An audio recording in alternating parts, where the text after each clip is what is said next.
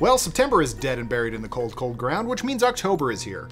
Time to start transitioning into soup mode, breaking out the good sweaters, and watching as many horror movies as you can cram into 744 hours. And with horror movies comes a nearly ever-expanding universe of tropes that seem to stretch on for miles. And since today is Horror Trope Day, check your calendars, we wanted to salute the things we've come to expect in our scary movies, why we love them, and examine the history behind the movies that helped originate some of the lasting touchstones of horror cinema.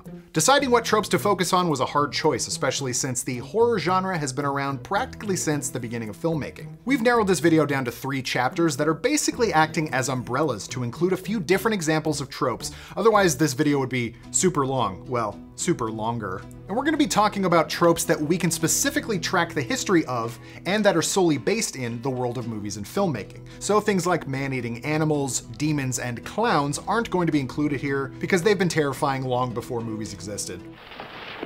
I'm hungry! Basically, we're not trying to make this a whole video that feels like Randy from Scream giving a lecture.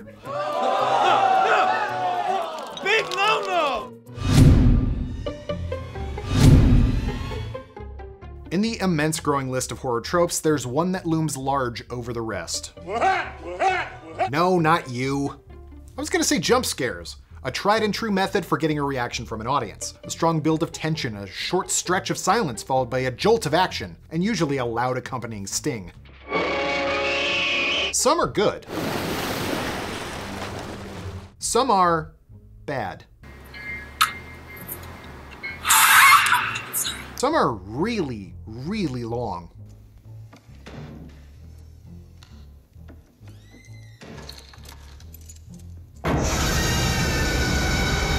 And some were created with electric buzzers hidden under the theater seats, if you were watching the William Castle movie, The Tingler. At any time you are conscious of a tingling sensation, you may obtain immediate relief by screaming. It's been used more times than anyone can count. Unless you got a lot of free time on your hands, in which case, go crazy. But where did the jump scare as we know it today come from? Movies have been around for almost 130 years, and your definition of a jump scare may vary from ours. We can see early quasi-examples in films like Nosferatu, The Phantom of the Opera, The Cabinet of Dr. Caligari. And that time all those dumb people thought a train was actually careening into a movie theater in 1896. It's fine. All those people are dead now, they won't see this. But the jump scare in American movies was born all the way back in 1942 in the Jacques Tourneur film Cat People. In 1942, RKO Pictures decided to create a low-budget horror division for their studio. At this time, RKO was known mostly for producing musicals and comedies like Bringing Up Baby, Swing Time, and Too Many Cooks. Believe it or not that one. RKO was in a bit of financial trouble in 1942 following the release of Citizen Kane a year earlier. The Orson Welles movie that would go on to be called one of the greatest films of all time bombed hard at the box office when it was released in 1941. A big reason for that was because movie theaters were afraid to screen Citizen Kane due to the retaliation from newspaper magnate and obscenely rich lunatic William Randolph Hearst. Fun little horror history fact. Camille Rossi, the superintendent of construction of Hearst Castle, was the father of Millicent Patrick, the artist who would go on to design the creature from the Black Lagoon. Hearst hated Citizen Kane so much, he actively tried to suppress its release, banned the mention of it from his papers, and tried to label Orson Welles as a communist on a frequent basis. That was a long way of saying RKO started partially making horror movies as a cheap and easy way to recoup their losses from Citizen Kane. Novelist and screenwriter Val Lewton was put in charge of producing horror pictures for RKO and pretty much shadow directed a lot of the films he produced. Lewton adapted his own 1930 short story, The Begida, into the B-movie Cat People in 1942, and that's where we potentially see the first jump scare.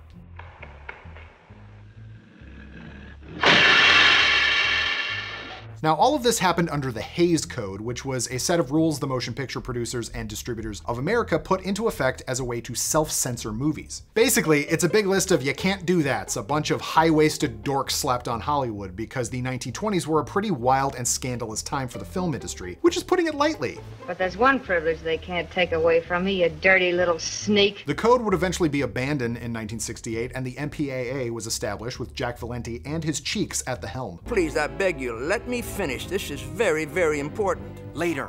But later! So by Hays Code standards, a bus coming to a sudden stop was probably scary as shit.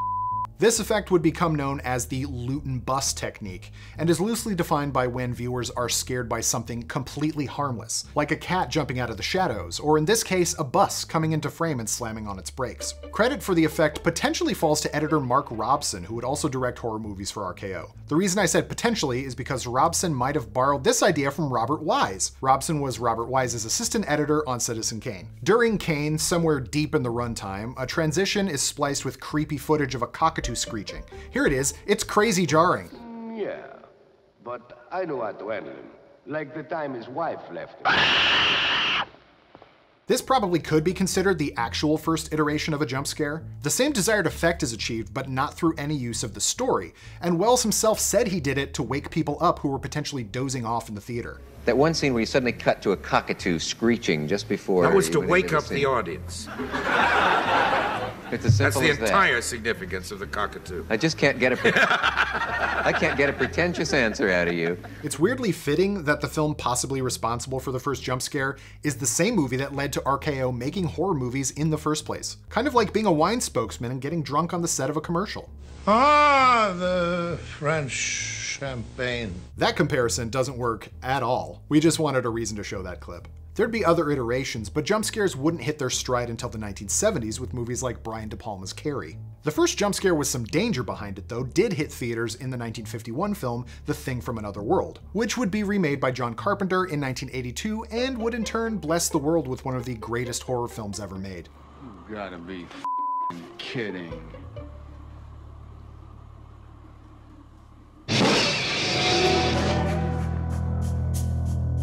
Okay, bit of a heftier section here, because we're going to try and talk about the first slasher of film history and how they never seem to die, at least not the first time. But what exactly is the criteria for a slasher villain? We've broken our slasher scale system, it's patented, down to 4 very serious criteria. Does the killer wear a mask or have some horrific disfigurement? Is their preferred killing implement some kind of tool or weapon that isn't a straight-up gun?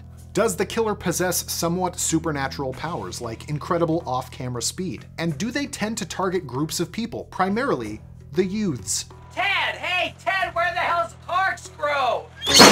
Before you get mad, and I know he fits into most of these criteria, but we're not going to be talking about Freddy Krueger. Because of his murder dream magic and skeleton powers, he stands alone. Kind of like Steve Vai or Joe Satriani.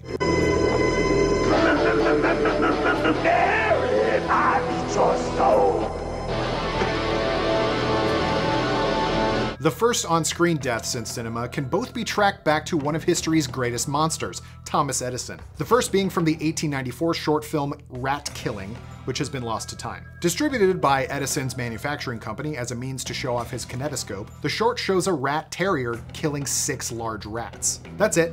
Entertainment used to just be gambling on nature. Also, why did Edison love shorts about animals dying? Justice for Topsy. But the first human death on screen is from the 1895 short The Execution of Mary Queen of Scots. Can you guess what happens in it? The less than 30-second short depicts the beheading of Mary Queen of Scots at the hands of a masked man wielding an axe. And that answers our first slasher question. Thank you so much for watching. If we want to seriously track the first slasher in film history, there's a lot of movies we can start with, like the 1926 film The Bat.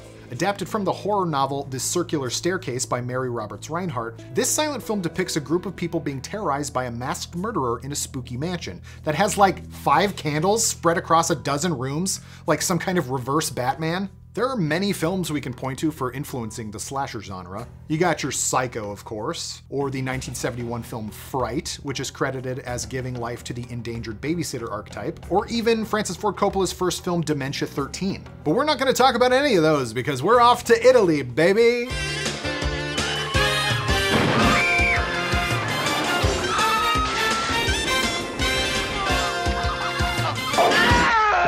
There's a wide variety of Italian horror that we can point to as inspirations not just for slashers, but American thrillers too. Now, if you're not familiar with giallo films, here's a crash course.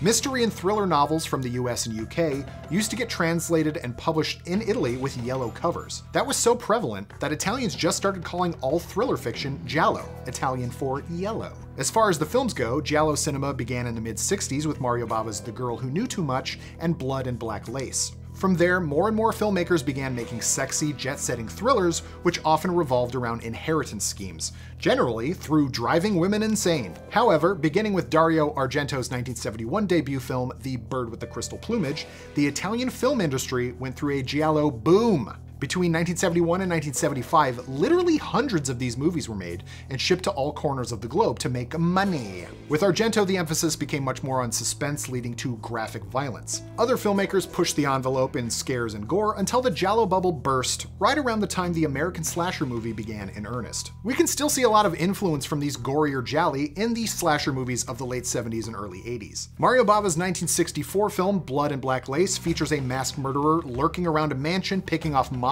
one by one. Even his 1971 film, A Bay of Blood, was directly ripped off by films like Friday the 13th Parts 1 and 2. And while those films definitely inspired a lot of what would come out of the height of the slasher era, there's one specific film we want to highlight, and that's the 1973 Sergio Martino picture, Torso. Torso!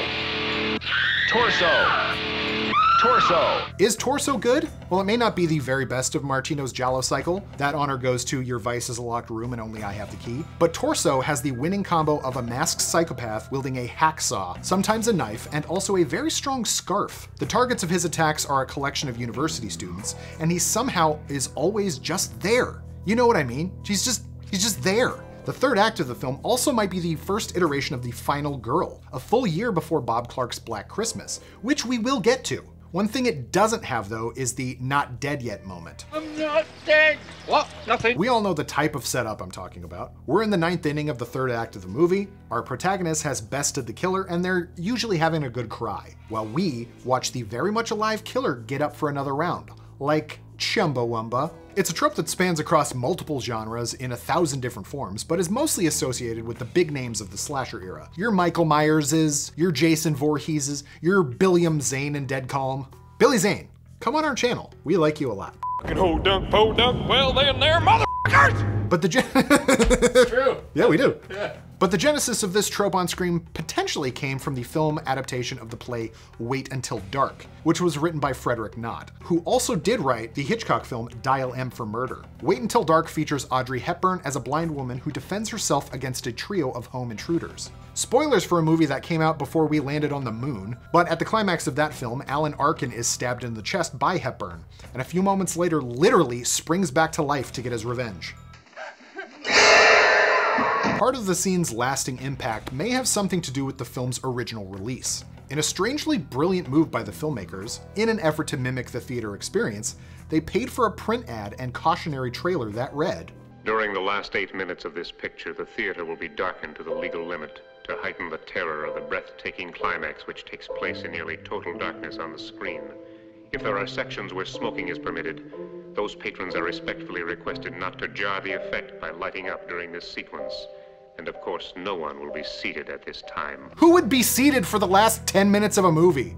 Ridiculous. This gimmick worked out, and Wait Until Dark cleaned up at the box office, making $17 million, which is equivalent to over $156 million in 2023 dollars, because inflation is a real thing that we applied to a system of commerce that we made up to begin with.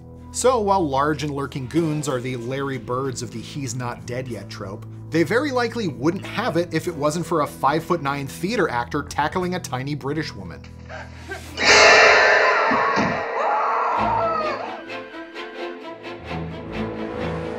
In the 1992 book, Men, Women, and Chainsaws, Gender in the Modern Horror Film, author Carol J. Clover coined the term the final girl.